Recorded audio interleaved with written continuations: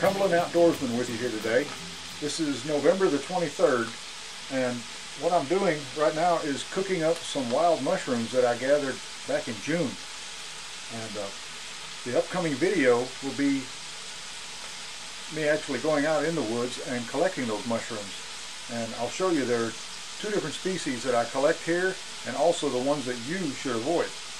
I'll also mention in this video the use of a dependable field guide. And what I've got here is the National Audubon Society Field Guide to North American Mushrooms. They have excellent photographs and descriptions of what you're looking for.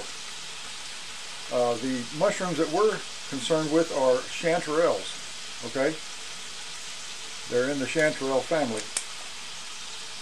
Very detailed descriptions, and it gives you a description of where they're found and when you can find them, when you can expect to look for them. Also the edibility. It says here choice, with caution, for a reason. The pictures that are in here are actually somewhat generalized, but they give you a good idea of what you want to look for. And these are the Chanterelles that we're looking for, this one and this one. And I'll show you good photographs of those in my video. But anyway, I'm going to cook these today, and I've got some fresh venison here to go with this recipe that I've got. The way I preserve them is I partially saute them in butter or butter flavored Crisco, and this is what you get. This is the product that you get at the end. And they keep their integrity quite well if you freeze them once they're partially sauteed like that. So without further ado, here is the video, and I hope you enjoy it. This is June the 24th, 2019, and within the last week and a half here in Middle Tennessee, we've had lots of rain and some pretty severe thunder showers. Storm rolled through here yesterday evening. What we've got is plenty of moisture in the ground now here, and this is the beginning of the chanterelle season here in Middle Tennessee. And what I'm talking about are wild mushrooms, edible wild mushrooms. Here are the mushrooms I'm talking about. Now there's two varieties that are edible that live here in these hardwood forests. This is the smooth chanterelle, and then there's also the golden or yellow chanterelle that's commonly gathered in Europe and in Asia. And these are actually quite a delicacy, and if you fix them right, they're quite delicious. You can fix them with gravies or stews. You can even pan fry them with onions and saute them with eggs, which is another very good dish. But if you catch them when they come out fresh like this, that's when they're the best. Okay, and they have a nice fragrant smell to them, and it's kind of a fruity kind of smell. And what I do when I harvest them, I use a pocket knife, just a small pocket knife like this case that I've got here, and I cut the bottoms off. I don't tear them out of the ground. That leaves the root structure, or the mycelium is what it's called, intact in the ground. And if you don't destroy that, quite often you can come back year after year and there'll be mushrooms growing there if the conditions are right. Even after say a period of 2 or 3 years when we've had a drought, the following year you'll have substantial rain, and just like magic, the mushrooms are back. So anyway, I'm going to see if I can find some more. There's several on the ground here, and I'm sure there's more along these drainages. There's also the golden chanterelle, which occurs here too. And what I like to do is, when I gather wild mushrooms, I use a mesh bag like this, and it keeps your mushroom harvest pretty well all together. But what it also does is it allows the spores from the mushrooms to fall through the bag. You can't see them, but you're actually spreading spores throughout the forest when you harvest mushrooms this way. And if you keep them in an aerial bag like this, it also keeps them nice and clean, you know, and it keeps them from getting all mashed together like they would in a plastic bag or something. So if you harvest mushrooms, whether they're morels or chanterelles or any other kind, use a mesh bag. You'll be doing yourself and the forest quite a favor. So I'm going to gather these up, and then we're going to go over there and see if we can find some of the gold. When you encounter these chanterelles, this is what you look for. See these bright orange bunches of mushrooms, and usually they're found in colonies like this. I'll show you how I harvest them here. In some places, this variety is also known as the apricot chanterelle. They just cut them at the bottom. What it does, it keeps your mushrooms clean, so you don't have as much cleaning time when you get back home. It keeps them nice and fresh and clean. You don't get any dirt and bugs and everything like you would if you ripped them out of the ground.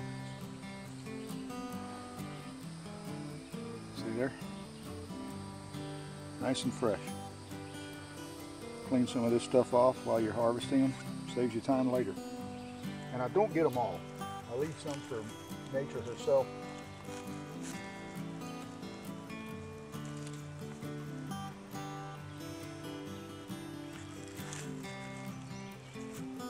Take that one and we'll leave the rest.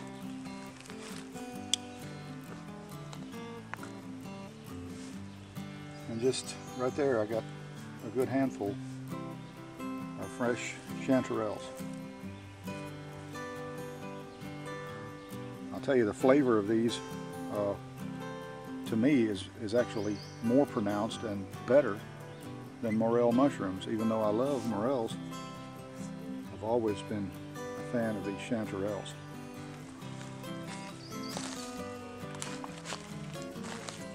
Okay, here's a golden chanterelle. There's a few more around. They're not as brightly colored as the smooth chanterelle. There, I just spotted some more there. And the difference between the two are the gills here. You'll see they're flattened gills on the golden chanterelle, whereas the smooth chanterelle is exactly as it's described. It's much smoother. Two different species that live here in the eastern forests of the United States. I don't believe these occur in Europe, but these do. And these are highly sought after in countries like Germany and France. Also, I think places like Hungary and Poland. Wherever there's deciduous forests that have been left to grow wild, that's where you discover these mushrooms. I just stepped over two more right here. Grab my knife here. These just came out in the last 2 days or so. So there's some more. These are all goldens here. Pan around here and see if I can find. There's two more right there. Just spotted. They don't grow in as big a colony, as I mentioned, as the smooth chanterelle, but I actually prefer the flavor of these goldens a little bit better. They're all good, but the goldens I favor because as a boy growing up with my German grandfather, my Opa, as you say in Germany, this is what we gathered. This is what we look for.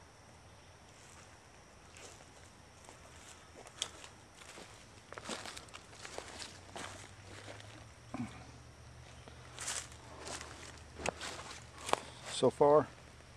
This is what I've harvested, and I've only been out here for a few minutes. So let's keep looking.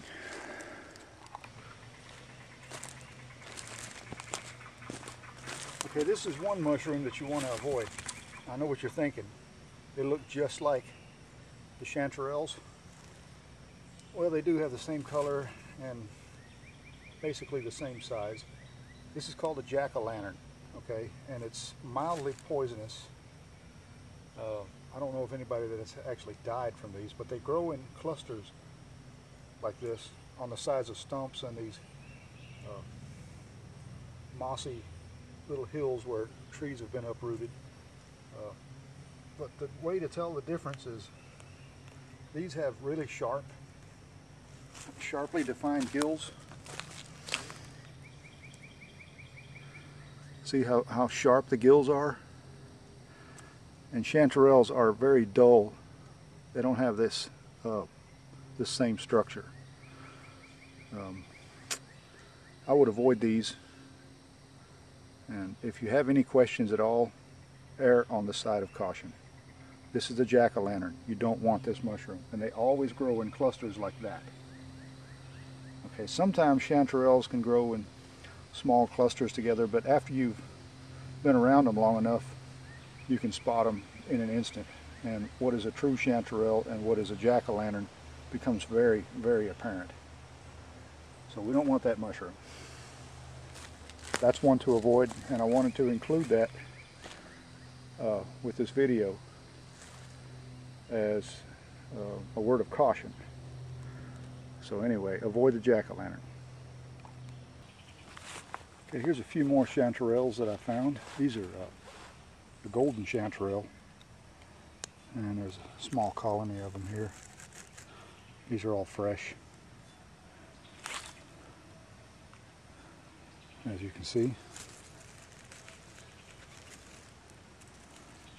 Gather them up, clean off the debris. One thing I should mention when I brought up the point about the poisonous mushrooms like the jack-o'-lantern is that unless you're absolutely positive of what you've got, don't take the chance. I'm 100% sure of what these are, so I have no problem eating them. But if you're not sure, either consult an expert, someone that really knows what they're doing with wild mushrooms, or at least go to a field guide that shows clear pictures and descriptions of what you're trying to harvest. Okay, these are all edible mushrooms. I'm 100% sure of that. There's no way that I would risk myself or my family's health to an inedible or a poisonous wild mushroom. It's just not worth it. So I've got a good batch here. This will make for a fine dish this evening, and there should be a few more on the way home. I'll keep my eye out for them, but chanterelles can be a superior mushroom in terms of flavor and also in the versatility of how you can prepare them. Just make sure you know what you're harvesting for your own sake and your family's. Okay, here's a small colony of chanterelles that I found on the way home. I've been finding these along this ridge here for the last 10 years now, and every year I come back and I harvest them the same way. So if I want to come back next year or the year after, they'll be here, you know. So let me harvest these right quick.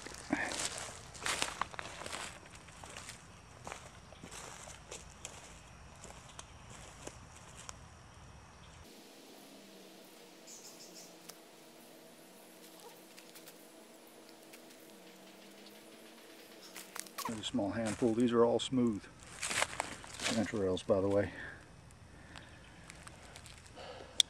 And the ones I found up the hill there are all goldens. So two varieties growing right here amongst each other. Okay, now we got our mushrooms all cleaned up, and what I'm going to do is use some diced onions, and I've got my meat cut up here. Tonight we're going to use beef. Normally we use venison, but I'm going to season this and tenderize it and cook it, and then we'll mix in the mushroom gravy with the diced onions to make a goulash. So first we're going to go ahead and put some butter in the skillet here and cook our meat, boil it down to where it's tender, and then we'll cook it in the skillet as well. And all that will be a topping for some noodles. So let me go ahead and get started, and we'll continue after I get everything going.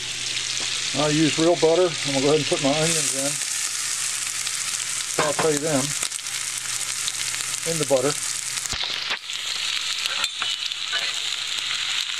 The onions really help accentuate the flavor of the chanterelle mushroom.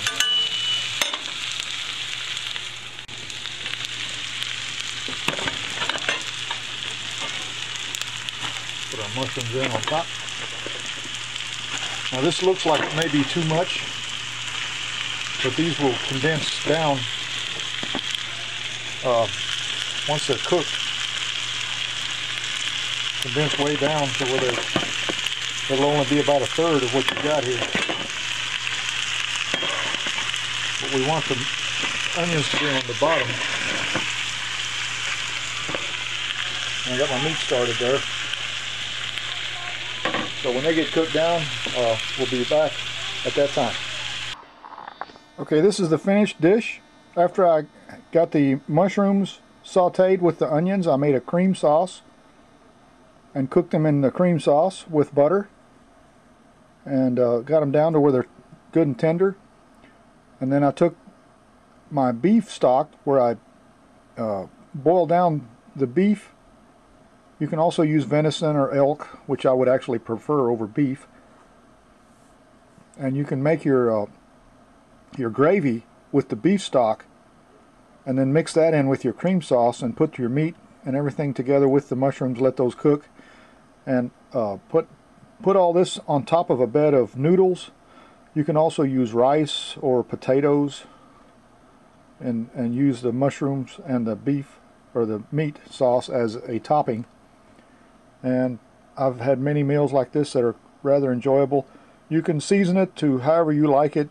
Salt, garlic, and a little bit of vinegar would actually help accentuate the flavor of the mushrooms too.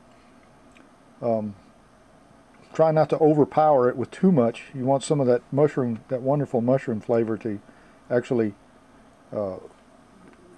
be part of the whole meal there. You know, you want the mushroom flavor to be inundated into the gravy and into the meat. So anyway, hope you enjoy your mushrooms as much as I do. Well folks, I'd like to thank you for coming along with me during that mushroom hunt. I shot that video back in June, late June, and usually that's when the chanterelle season starts here in the Mid-South, is about mid-June until maybe the first part of August.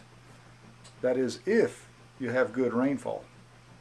During a drought, you're probably not going to find any, but if it starts raining and you get good substantial rainfall, it's probably a good idea to go out in the woods a few days after that and look for these mushrooms.